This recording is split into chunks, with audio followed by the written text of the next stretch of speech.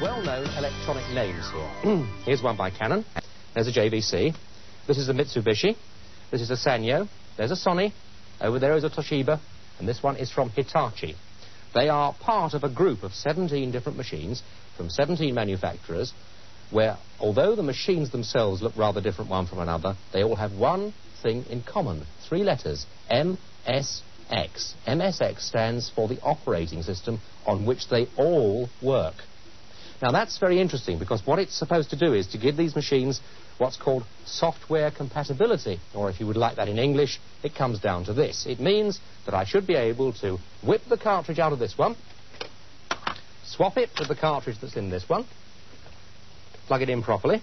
Here we go. Swap that one into there, and the programs will run without any problem on the other machine. And you can do that with all the MSX machines in the range, which, as you can imagine, is a significant commercial threat indeed to European and United States computer manufacturers. So significant that we hear rumours that Philips are about to launch their own MSX machine, and further rumours that other manufacturers here in the West are following the MSX route because it does provide a significant commercial advantage. While I was in Japan, I asked some of the people behind MSX why they had gone for a common operating standard. I feel that the quality of software that's out there today is far, far short of what's possible and what's necessary to be able to go out to someone and say, yes, you should buy a computer and use it in your home. Frankly, the home market isn't tapped. We're still only selling to the people who are curious or worried that their kid might fall behind. And we have to encourage innovation in the most important area, which is the software area. And MSX is an incredible aid to that.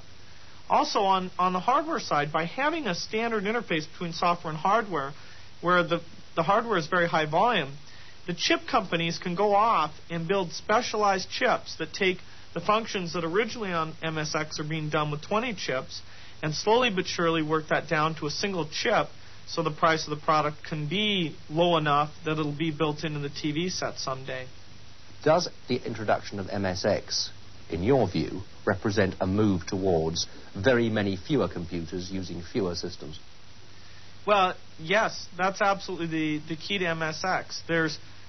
It's kind of what we call Tower of Babel, where you end up with a lot of software instead of a few very, very good focused packages that really sell in high volume. Everyone agrees that there will be fewer computer standards. And in the U.S. market at the high end, the so-called IBM PC compatibles are reducing the amount of variety there. In the very low end, MSX will reduce the amount of variety. Instead of all these MSX manufacturers having different machines, they'll all have compatible machines. So over time, there'll be some consolidation to allow the software industry to do what it has to do. One thing to keep in mind about MSX is there's actually quite a bit of variety. On top of the base level standard, people can put in their own extensions, whether it's music or videotape interface, and the amount of memory that's built in, the way the keyboard's done, allows for substantial variation while maintaining the ability to run the same software. And so people should look around as these come out and decide which one is most appropriate. There is a small computer called a video game computer. There is a home computer. There is a personal computer. There is a small business computer. There is an office computer. MSX has been designed with the architecture of these high-end machines and stripped down to low-end.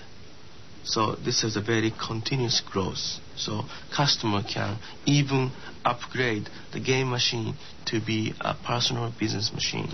It has been only computer company who has been making personal computers. But there's a lot of other electronics company who has been interested, who would like to integrate computer function into their own dedicated consumer products. Company like Panasonic and Sony, they are large in producing television set. Then they are deciding to put a computer capability into the television set. And in the case of Yamaha, they are very large keyboard manufacturers. They would like to integrate a computer into a keyboard.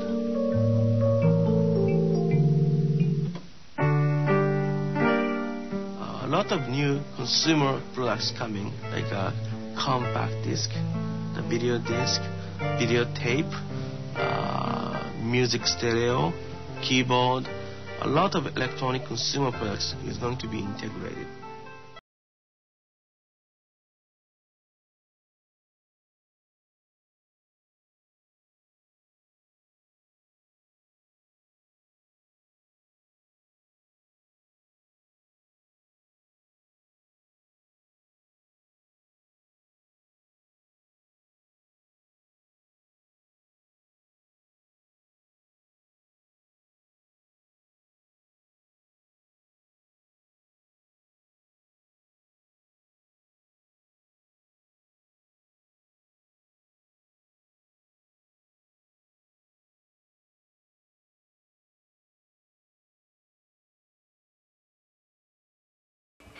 Of all the new Japanese computer products, the most closely watched is MSX.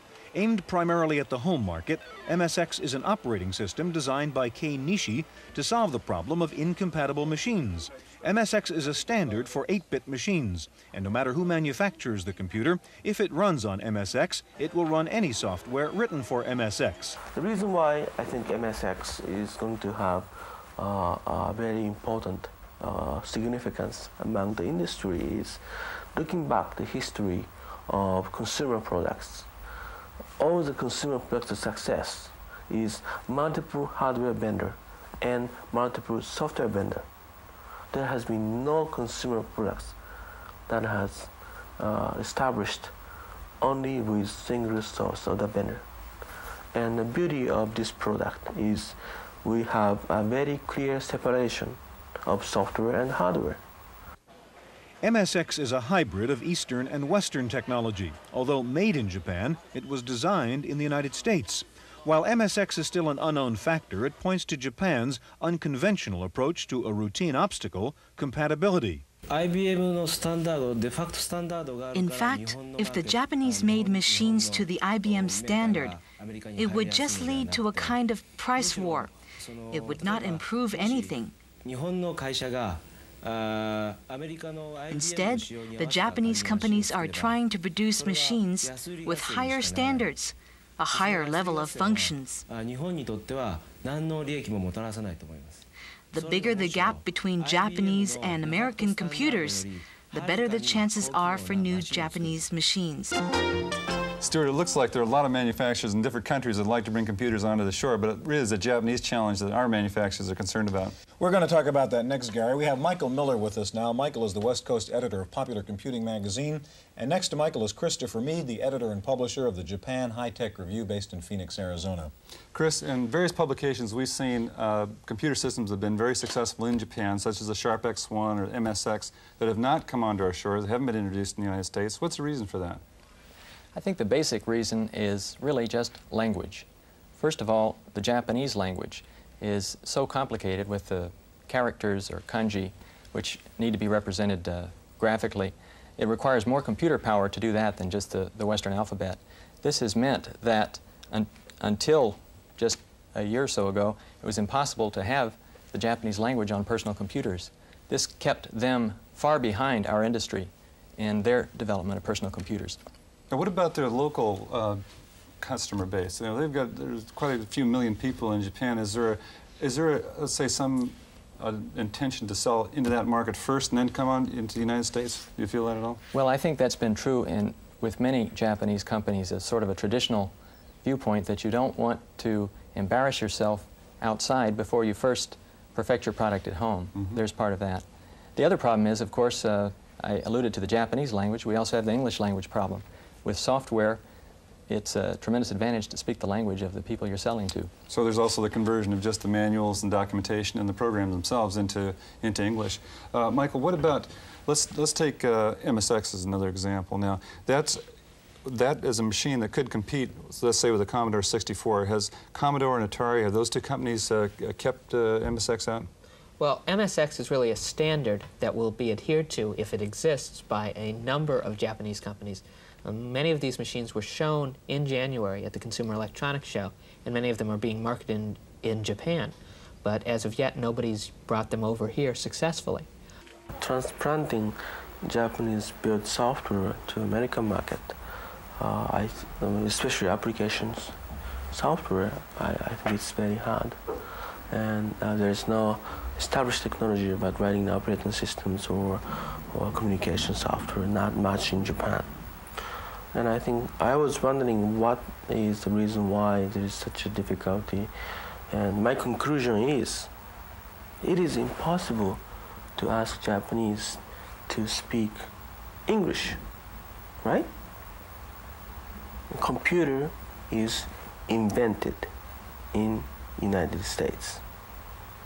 And it is impossible for Japanese people to, well, they can copy the inventions, but really inventions, there must be some sort of the fashion or style or history.